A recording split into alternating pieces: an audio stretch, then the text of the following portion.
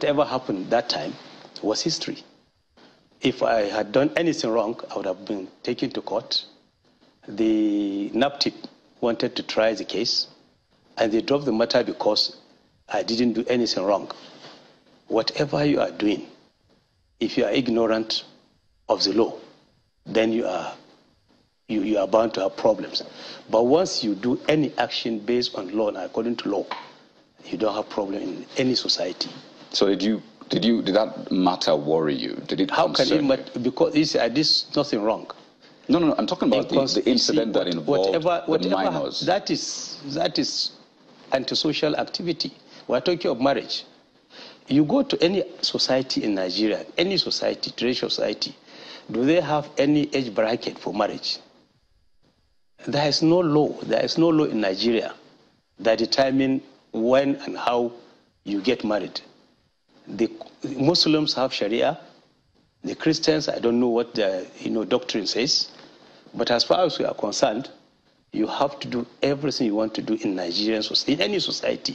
Even though there will be inferences to the Child Rights Act and others. But it's a matter that a lot of people are quite interested. Would you still consider marrying a minor, 13-year-old? Or, I mean, you didn't give the age of your bride at that time, but is that something you still consider? You see, like I said, you don't talk about any age when you are going to marry.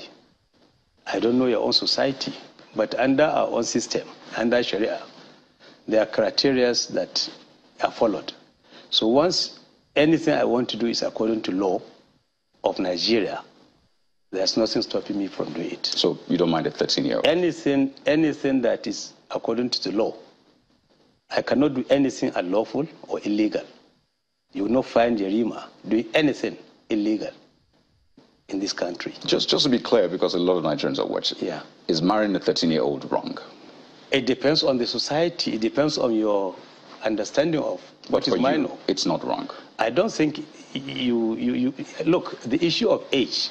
Where do you have any issue of age in our law? Tell me.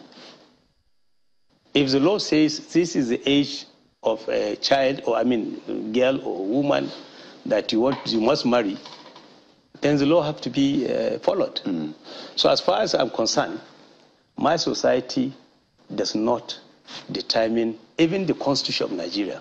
There's no law in Nigeria today that stipulates the age of marriage. Well, it's ignorance. People can be educated in Western sense. I'm sure our listeners are quite interested in this one. society. But it's good to have you speak to that because it's like the elephant in the room.